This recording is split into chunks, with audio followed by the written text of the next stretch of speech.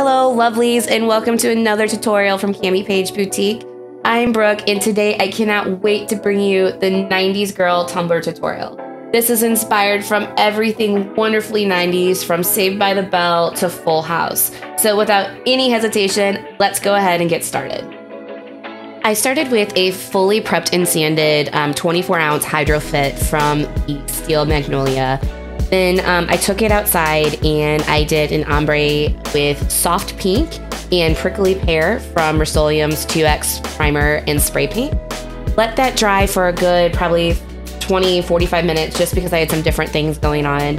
And then I went into the epoxy method for applying my ombre of the two glitters. So I love these two colors. Granted, the paint colors are a little on the pinker side and the glitters that we're applying are more on the coral side, but I really liked how they interplayed with each other and brought the glitter really to life. So you guys have seen me do the epoxy method a bunch on my tutorials, but what I'm making sure to do is apply a very, very thin layer of the epoxy just to act as an adhesive for the glitter. And I'm using barely any. I want to say for this cup, I use less than 1 milliliter because I'm using a pretty fine cut of glitter. If you had a chunkier glitter, then I would definitely say go in and add just a tiny, tiny bit more. But I use pretty, like barely any. The first color glitter I'm using here is actually from the Inspired Angel. It's called Peach Fuzz, and it's that peachy, really awesome coral color. Fine cut that you can see is just completely brought to life underneath that prickly pear spray paint. So I'm taking my time because I am ombreing this cup, and I'm focusing on that rim with the glitter. So as I'm pouring the glitter, I'm really starting at the rim, like the base of the cup, and I'm using the angle of the cup to dictate how far that glitter comes down. So if I know I need the glitter to go down a little bit further, I will steepen the angle. If I know I just want to keep it pretty close to where I'm not dumping, but sprinkling the glitter, then I will flatten the cup to where it's not as high of an incline. The second glitter I'm using here is again from the Inspired Angels, and this is called Sherbert. I love this glitter. I can't get over it. When I bought it, I'm like, oh, this is kind of cool. But then when I actually put it on this cup, I'm like, dang, this stuff is awesome. So just came in, and again, since this is the lighter of the colors, you'll see that I am sprinkling it more freely over the cup to get that coverage, but also to kind of come over and further blend the glitter with that peach fuzz color. So I did start at the beginning using the angle of the cup to get that ombre, but then I did come back and then glitter over the peach fuzz. Then to get an even better blend, I came in with the peach fuzz again and went over that area that I had just covered with the Sherbert glitter. So literally with the ombres, to get a really good ombre, just go back and forth with your glitter colors, whether you're doing 2, whether you're doing 6, whatever it is, and make sure that you're spending the time to get the coverage and the blend that you want.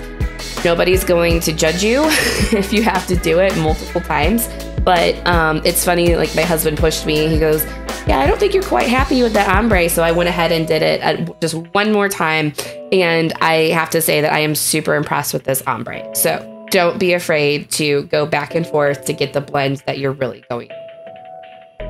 Once I was happy with the ombre, I mixed up 25 mLs of a little extra ink epoxy and applied it to the cup. Now, this is just probably, I would say 5 more mLs than I would typically do on a cup this size, but I wanted to make sure I got good coverage and only needed 1 coat to get a perfectly smooth surface for this next step, which it worked out because the cup did not need any sanding and I was able to move into this next step. So as we are talking about the next step, what I did is I grabbed some Patina paints or Patina Inks from Ranger. I'll link them below, and I got a super cheap just foam brush. You can get them anywhere. And I just applied a dot of the Patina Inks to the cup at the very rim over the top of that Sherbert color. I only applied enough to where I got good coverage, I got a great pop of color, but it was also still translucent enough to where you could see the glitter underneath. You can absolutely apply more if you want more opaque coverage. I just liked the translucent effects and being able to see the beautiful glitter that we had just applied. So I started with the coral color, and then I moved into more of almost like a taupe color. It was beautiful in the bottle, but it just wasn't giving me the coverage that I wanted for this pop of color. So I grabbed a blue that's called, I believe it's blue fluorite. I'll have the specific color linked below, but I liked that it was blue with a pop of teal, and that color really mixed well with the other coral colors that we have going on.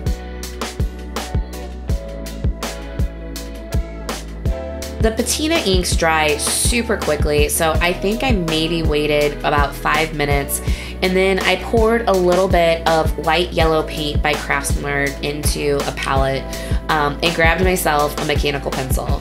You're like, oh really, a mechanical pencil, a new tool for tumblers. But it works perfect for applying the dot pattern that I wanted over the top of the coral Patina Inks that I had used. So I just did a couple lines of the yellow dots over the top to give me some depth to the different pieces and different techniques that we're using here. And I really like how the yellow and the coral played together. So I just applied a couple of lines here. Then after I was happy with like the yellow dots, I moved into more of a, I want to say kind of like a taupey color. It's actually called Coral from Craftsmart. To me, it is not close to a coral color. Maybe I have a different view of coral, but I poured it into the palette again, and I started applying more dots at the bottom of the cup in a different pattern that coincided with the yellow dots above, but also allowed for a little more movement and a little difference between the two dots that were being applied.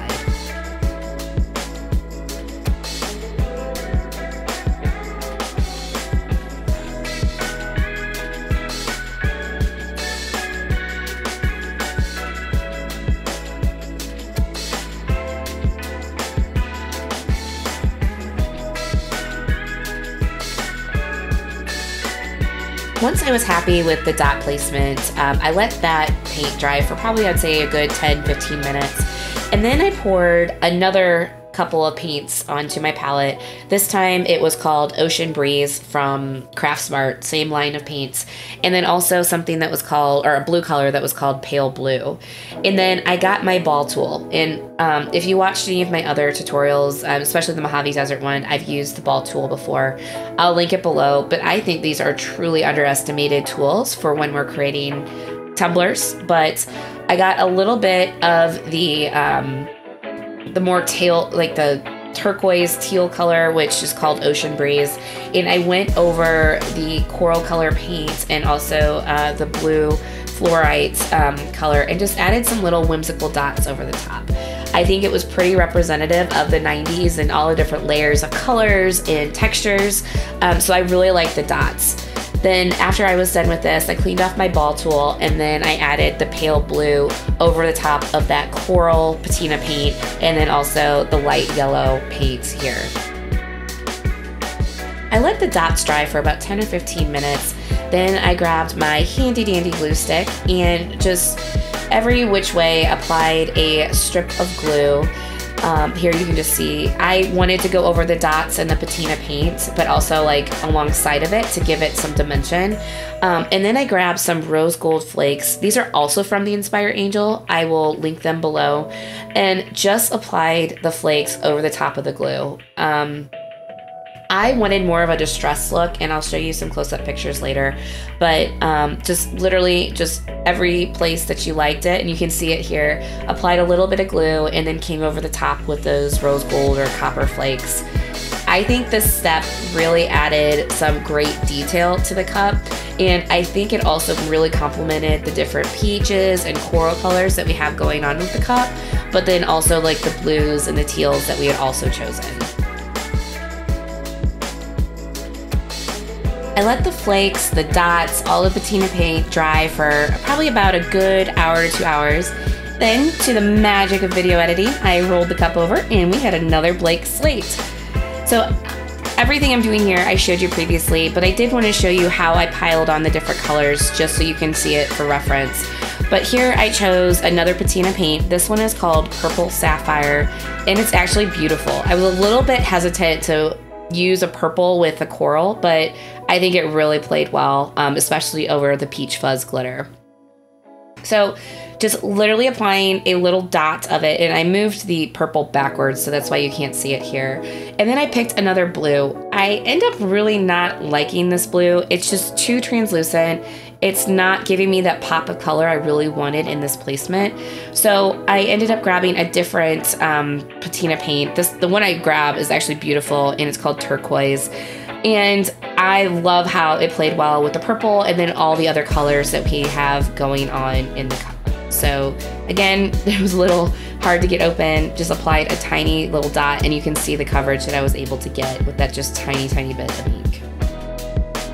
I let the Patina Inks dry, which is probably unnecessary, and then I moved into my mechanical pencil dots and the ball tool dots. I switched up the paint colors, so if it was a mechanical pencil paint before, it became a ball tool point and vice versa. I just created some random designs. I'd love to see what you guys came up with, but then I just made sure that I liked the flow and the overall design. One thing I didn't picture here is that after the acrylic paints were dry, I did add more flakes. Since I had already shown it, I didn't think it was necessary to show it again, but I just chose some random spots on the cup that I thought were pretty and applied the foil in a design that I thought really added and complemented to the other design elements we had going on. Daughter is the inspiration behind this cup. This is actually her swim team water bottle that she wants to take, and she is obsessed with everything 90s. She loves Lisa Frank, but not necessarily the colors, or so she tells me. She loves Full House and just everything 90s. So this is her design. But what I did is I cut her name out with all Cricut brand vinyl products. The blue is a light blue glitter vinyl, and then the rose gold is just like a foil style vinyl, and I will link those below. But she wanted it at a slight point. She's actually standing behind me to tell me where she wants the placement, and I just applied it from the center out so that I wouldn't have any bubbles. I then moved the cup over to the turner, and I really can't emphasize this step enough, but I applied quick coat to the entire tumbler. Now, it doesn't have to be quick coat. It could be a clear spray sealer. It could be polyurethane, but it's really important because we have the layered vinyl in all of the different acrylic paints and the copper flakes to seal everything into place. I just use quick coat because it's what I have on hand. Poly works great as well, but I took my time making sure that everything was well encoded. I was happy with the placement, and then I let that dry for about 45 minutes before I moved in to epoxy. I mixed up 20 mLs of my favorite epoxy. It's called A Little Extra Ink, and if you guys would like to try it, I have a $5 off coupon down in the description, and they also offer free samples if you just want to give it a shot. I absolutely love this epoxy. It always has the best shine, and it gives me a really nice coat that I wasn't always able to achieve with other epoxy brands. So came in, made sure to get the rim and then also the bottom, waited about 5 minutes, and then came in and hit it with the torch. I wanted to make sure to torch the cup because I was using that foil vinyl, and that really has a good likelihood of showing any micro bubbles that might have occurred. After I torched, I grabbed Tiny Dancer from Peachy Olive Glitters and just sprinkled it here and there around the design. So I really wanted to focus on the different foil areas on the cup because I thought it was just like a nice little detail to bring attention to the different design elements, and the color of Tiny Dancer really played well with the other elements of the cup. So came in, just sprinkled Tiny Dancer here and there, and I think it was the best decision ever. I let it rotate probably about 5 minutes, and then I came in with a gloved finger and just pushed down any chunky pieces that might be sticking up. I did this just so we would have less of a need for 2 more layers of epoxy, and in doing so, it only actually required me to come in with a second layer of 20 mLs, and look what we got. The second layer coated it so nicely. It's such a beautiful cup. Pictures do not do it justice. I actually had a really hard time photographing this one, but I cannot wait to see if you guys use these techniques to bring your own cups to life, and tag me in all of them. I would love to see them. If you liked this tutorial, please subscribe, and if you'd like to stay up to date with any of our news or future items, ring the bell and you'll get notifications. Again, thank you so much for your time. It means just the absolute world, and I love you guys. Bye.